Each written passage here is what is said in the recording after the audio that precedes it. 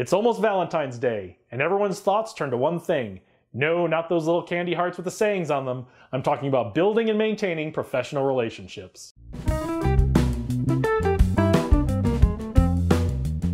Welcome back, and congratulations on taking one more step towards becoming one of the great leaders of tomorrow.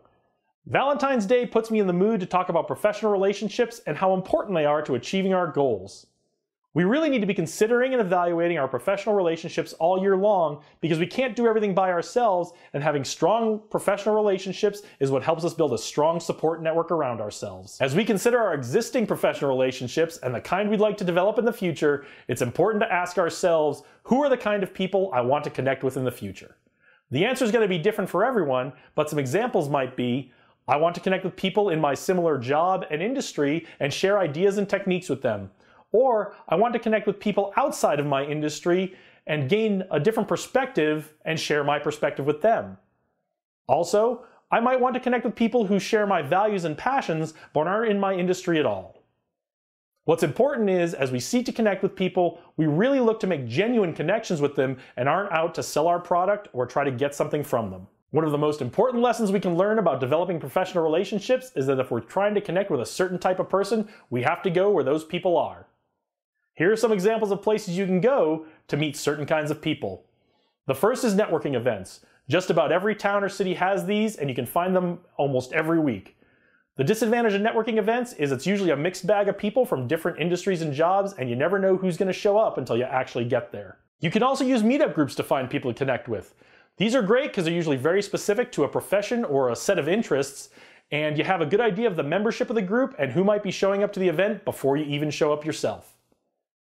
There's also conferences and trade shows. These are great if you want to get to know people in a certain profession or industry. However, they tend to be multi-day events and can often be very expensive. Conferences and trade shows, though, often have awesome social events where you can get to connect with people. And finally, don't forget that the internet is full of online forums, group discussions, and interactive chats where you can find people with similar interests and values that you can chat with and get to know. But it is hard to get that genuine connection you're looking for from solely online interaction. Once we've found a place where we can connect with the kind of people we want to have professional relationships with, the next is to figure out how to approach them to see if there's someone we want to bring into our network. Now, a lot of people get really nervous about this part, but here's a few tips you can use to make it a little bit easier. First, it's important to remember that our goal is not to sell our product, our service, or even ourselves.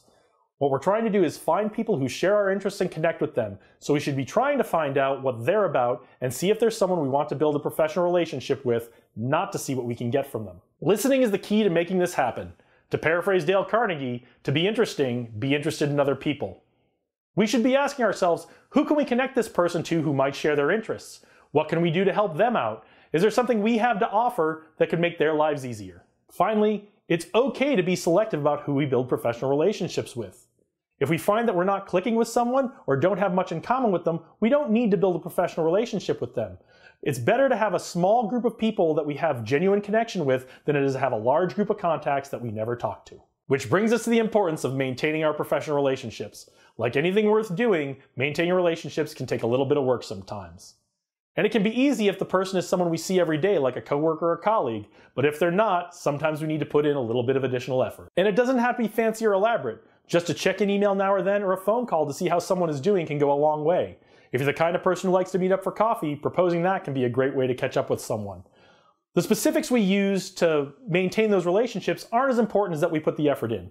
And as always, let's not be concerned with what we can get from someone. Let's try to make a genuine connection with them. If you found this helpful, make sure you follow us on Facebook and Twitter. And don't forget that we do a live interactive discussion every Friday at 10 a.m. Pacific time on Blab.